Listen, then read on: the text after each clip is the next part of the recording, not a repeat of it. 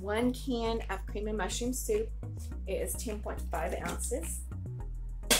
1 cup of milk. I'm going to stir that a little bit, get that mixed up pretty well.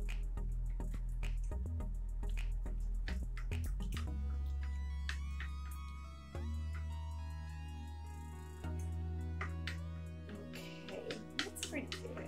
Get a little bit more of them chunks mixed in.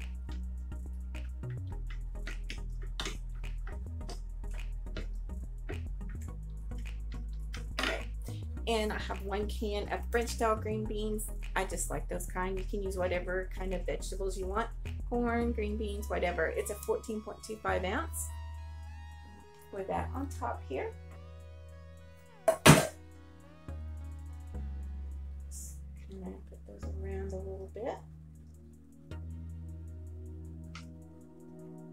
Okay. I have 1 cup. I'm going to use this cup right here. 1 cup of brown rice.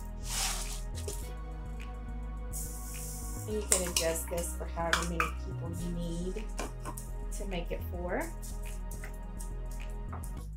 Stir that in a little bit.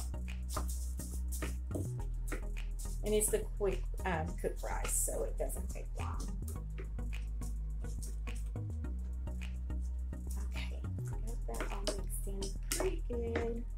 Stir it up a little more, get some more rice on this end. I have 1 pound of ground beef that I browned and seasoned and put a little bit of onions and peppers in. And sprinkle that on top of the casserole here. Can you see that? My hand keeps getting in the way, but spread it over the top.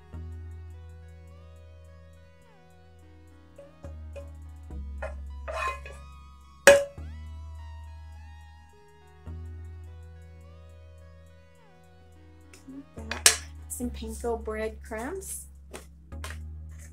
Those over the top.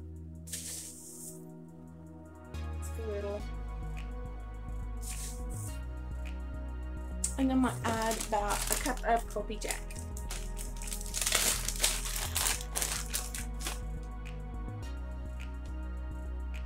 If you like more cheese, add more cheese to it. If you like less, just add less.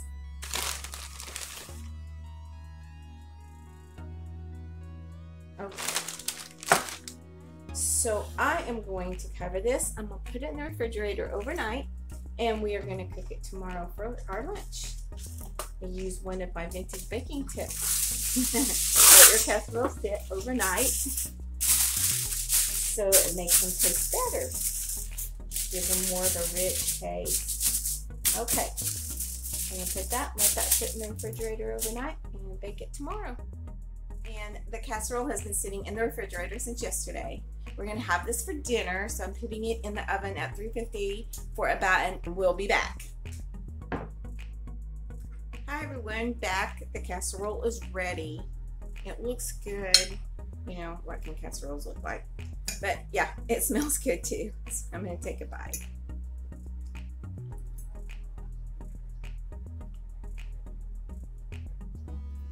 It's really good. It's creamy, cheese, rice.